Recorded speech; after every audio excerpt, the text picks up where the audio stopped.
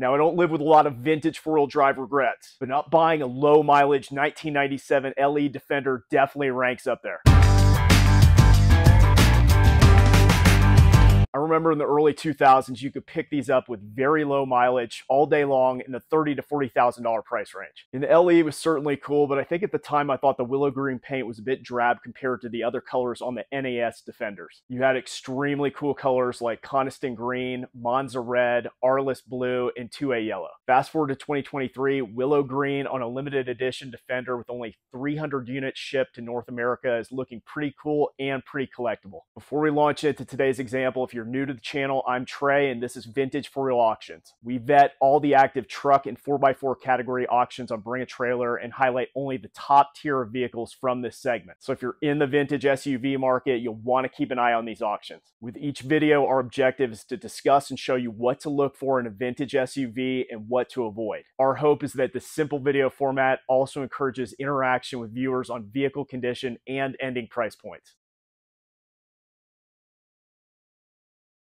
Starting today, we have a 1997 Land Rover Defender 90 NAS Limited Edition. It has a 4-liter V8 with a 4-speed automatic transmission. It's finished in willow green paint over slate gray cloth and vinyl upholstery. All LE Defenders were finished in willow green, and like I said at the beginning of the video, this definitely aged well. The NAS LE is rare with only 300 vehicles made, and this is number 238 out of 300 with number badging to prove it. Now I'm going to throw you a curveball. This one has a reported low 38,000 miles shown, but the seller details a potential odometer rollback, and the vehicle is being sold true mileage unknown. Now, before we react to the TMU designation, we should note that odometer issues were very common with the 1997 NAS Defender. We'll get into more detail later in the video, so make sure to stay tuned. That said, there are some interesting improvements this Defender has had that may overcome some of the ambiguity with the vehicle history. We'll get into this more in the pros and cons section of the video. With the auction currently at $57,000 right out of the gate on day one, I'd say this one will still have a lot of interest despite challenges with the Carfax and mileage history. Additional equipment includes 16-inch 5-spoke wheels, a front brush guard, a winch, a pop-up glass sunroof, a roof basket, a rear ladder, air conditioning, a Blaupunkt stereo, and rear jump seats. We've got 4 days left on this auction. There are currently 3 bids to $57,000, and there are 22 comments on the auction. We're still somewhat in the early phase of this auction. I do expect it to heat up. So if you're looking for an NAS Defender 90, especially a last year model 1997, the LE model is definitely one to strongly consider.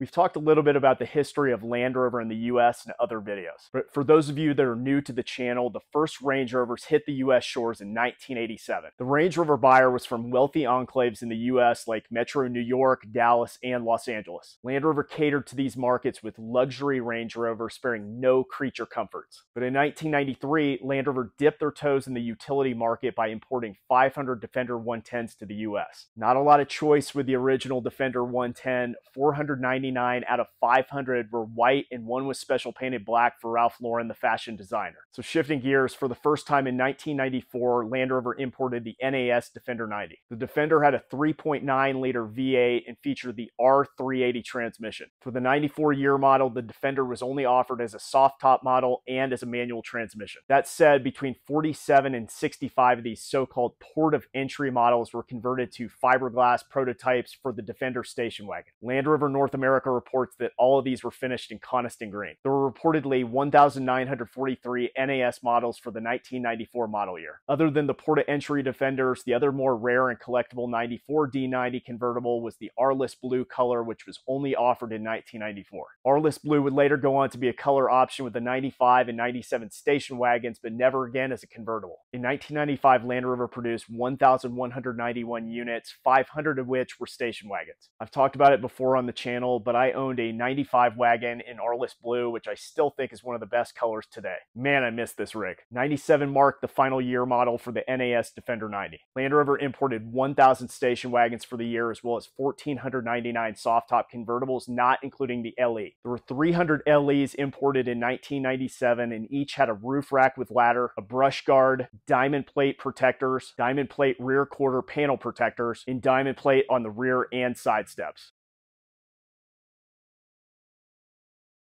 Let's look at the pros and cons of this 1997 Land Rover Defender 90 NAS limited edition. So first with the pros, this is an LE model, which is extremely rare. Putting aside the fact that only 300 were made, I just love this willow green paint. It really has aged well. Another pro for Defender number 238 is that in 2019, the seller replaced the chassis with a roughly $4,000 galvanized frame from Rover's North. Looking here at the Rover's North website, they claim the galvanized chassis is the strongest and safest you can put on your Defender. Apparently, it also has the added benefit of being hot dip galvanized, which provides maximum corrosion resistance. So from a structural integrity standpoint, this Defender should be good to go for the foreseeable future.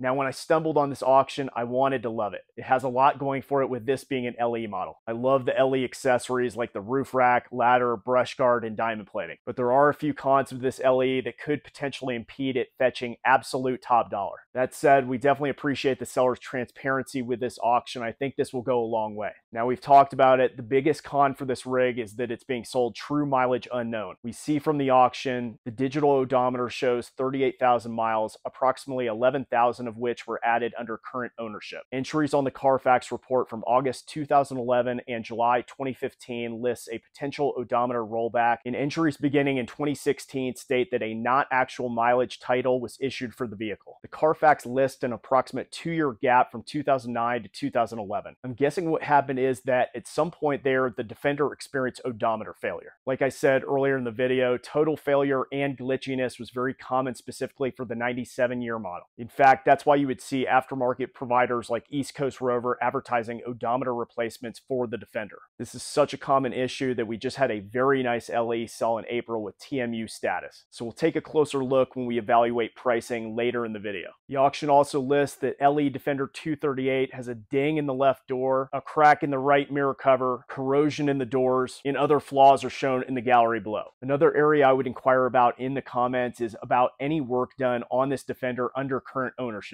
I don't see any service records listed in the auction. I also don't see any service history in the Carfax, but the seller did have the galvanized framework done in 2019. So it seems like he was willing to spend the money needed to keep this in good shape. I always recommend to potential buyers to ask questions in the comments if you're not seeing the information you need to make an informed decision. We'll review the pictures to see if there are any records shared there. And from a Carfax standpoint, the Carfax history shows ownership in Texas, Florida, Massachusetts, and Connecticut. We just read the Defender has corrosion in the doors. I suspect that the chassis potentially had corrosion issues, which is why the seller made the considerable investment in the galvanized chassis.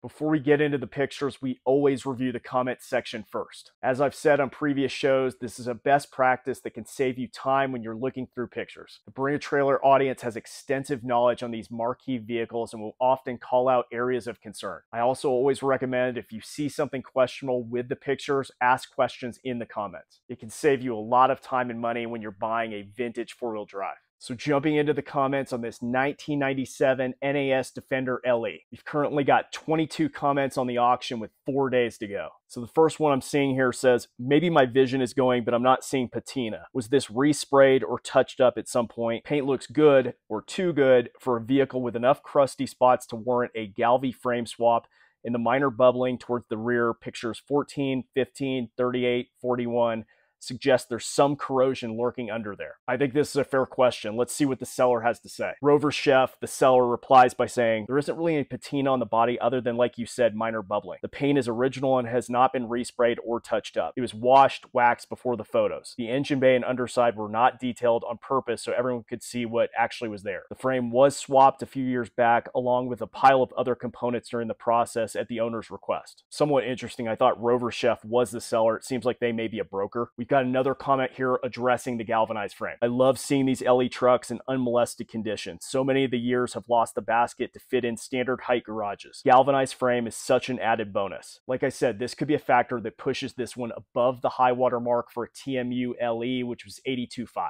This commenter points out the exclusivity of the LE Defenders. Willow green was only on the LE. That's why the color is rare. Only 300 painted in willow green from the factory. Like I said, when I was first seeing these LEs, I thought the paint color was a little bit drab, but it has really aged well. Now, I'm not seeing anything out of the ordinary with the comments. I think seller's transparency with this auction has done a lot to mitigate any questionable comments.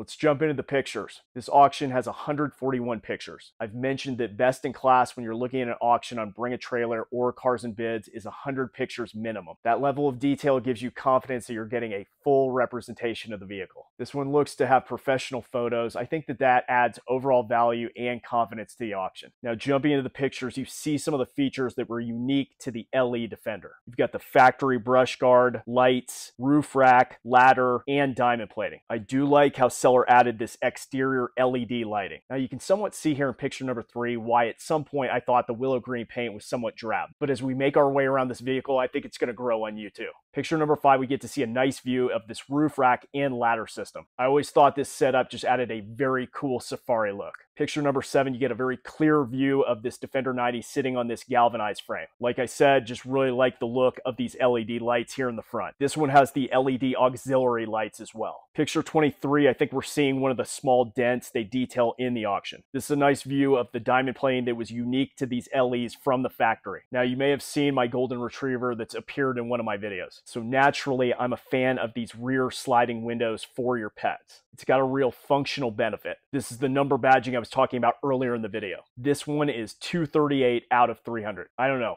I think that's pretty cool. We're seeing another minor dent here in picture number 42. Wheels all look to be in very good condition. Jumping into the interior, this driver's seat seems to be in very good condition. Looks like the seller keeps these covered. This is the only drawback for me with these 97s. I prefer a 3-pedal model. But certainly these were much more practical in and around town. We are seeing some rust and corrosion at the bottom of the driver's side door. But again, this is the kind of transparency we're getting from this seller and also the Bring a Trailer community. 38,000 miles on the odometer, but as we said, this is true mileage unknown. Picture number 66, these Defenders were very sparse and utilitarian. But for me, that was part of the cool factor. Looks like we're seeing some of the same corrosion issues at the bottom of the passenger side door. Part of the reason the NAS Defender was discontinued for the US market in '98, it was not able to meet the safety standards. The requirement changed and required front airbags and side impact. The inward-facing jump seats were unique to the station wagon Defenders. I always like this look. Again, very safari looking. In here, we have a better zoomed out view of the jump seats. You can see these did fold up to maximize the space in the cargo area. Nice view of the 4-liter V8 in picture 106. Now, we are seeing corrosion on the undercarriage and components. Picture 119, you can catch a glimpse of that galvanized chassis from Rover's North. Picture 121 gives you a better view of the galvanized frame. Seller ends the series with a picture of the body off the frame for that galvanized frame replacement. Pretty cool to be able to see this get that galvanized frame replacement.